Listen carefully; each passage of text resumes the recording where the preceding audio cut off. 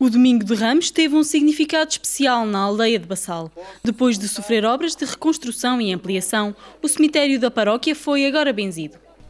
É um dia especial, é o dia da benção. E a inauguração das obras de reconstrução é um dia importante. São as obras e claro que estes benefícios para a maior parte das pessoas ainda têm mais importância do que outra obra qualquer, porque esta é a casa de todos nós.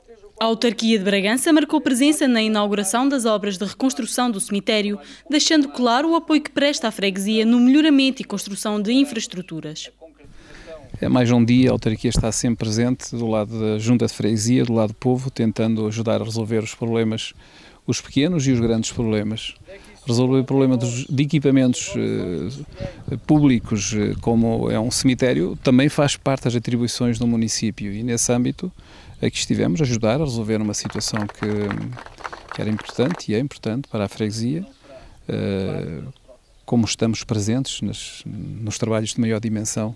Todos os trabalhos ajudam a construir uma comunidade melhor, superando algumas dificuldades, de forma a que a regularidade de vida na comunidade se faça de forma continuada. A bênção do cemitério uniu a população num dia que começou com a missa de Ramos e culminou num almoço convívio.